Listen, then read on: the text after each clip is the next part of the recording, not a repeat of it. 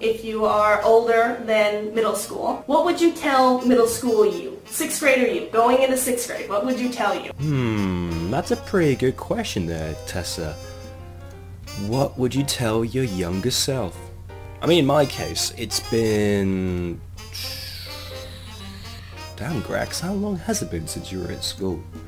This is a senior school. It's been about 12 years since I was last at senior school, which is your equivalent of high school, middle school, I guess. Wait a second, is my British college the same as your American middle school, and your American colleges are the same as our British universities? I don't know. Damn you confusing system! Okay, let's just say 10 years. 10 years since I last was in a decent form of education, not counting university with my degree. Your advice of saying, don't worry, everything will be fine, this time will pass, is good advice to begin with. But in my case, I feel that I would tell myself to... Well, the first thing I would definitely say is, Grax, lay off the pizzas and the burgers, eat healthy, and lose weight. Because when I was a teenager, growing up into my early teens, I was a heavy mother lover. I was 18 stone at my worst. Which is... damn you and your systems being all completely different. 18 stone is about 252 pounds, 114 kilograms. So yeah, I was a heavy guy. And losing weight and doing all these different kind of exercises, I found out later in my life, it's makes you feel so much better, and it makes you look better, which makes you more attractive, which attracts more people. And, well, ultimately, I feel that because of my heavy weight, I didn't have much self-confidence in myself, which I wouldn't have confidence in anything else. And I would have trouble talking to people, but especially girls. And obviously at that young, horny age, that's what you want. You want a member of the opposite sex to have sexy time. I would tell my younger self to lose weight and pay more attention to your personal image.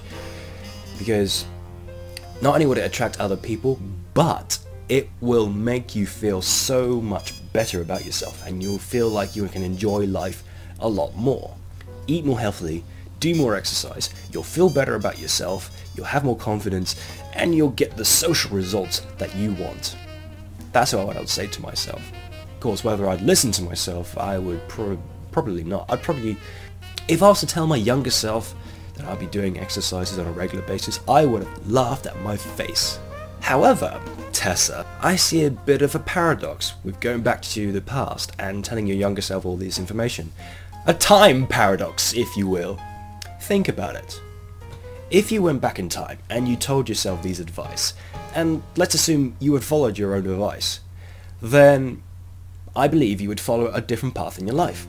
You wouldn't make the same mistakes, different opportunities would open to yourselves, and ultimately, you would not be the same Tessa that you are right now. If you cared less about your life, then maybe you'd be more happy with yourself, more popular, perhaps, then you possibly wouldn't even do these videos, you maybe wouldn't have decided to go into YouTube, and there might be a whole host of things which would have affected your life if you'd followed your advice. Maybe you would be, I don't know, some executive for some multi-million conglomerate company owning trillions and trillions of dollars. Or maybe you would just be a boring housewife with 20 kids because you got yourself knocked up. Or maybe worse, maybe you'd be dead because of an accident. I'm not saying that these would definitely happen, I'm just saying that it could have happened. I'm just saying that there's probably an alternative universe of Tessa out there who's taken your advice but has come out completely differently. Just imagine, how different would your life be if you decided to do things differently? What are your crossroads in your life? Ooh, that's a good question.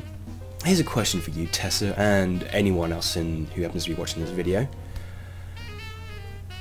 Can you think of any crossroad moments in your life where there's a distinct point where you could have chose to go one way or the other, you chose one way, but life could have been so much different if you went the other? I mean, a good example is in one of my crossroad lives.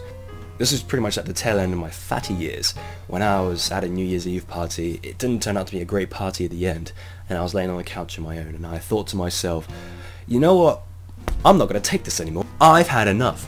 I want to have sex, but no one's going to have sex with a fat boy. So I decided to change my image. I changed my image, lost weight, etc, etc, and I become the super stud that you see today. But if I chose not to lose weight, if I chose to keep my current lifestyle, then I would still be fat. I would probably be fatter, and I can imagine myself being a lot more depressed than I am now. So in that case, in my opinion, I made the right choice. So what are your crossroad moments?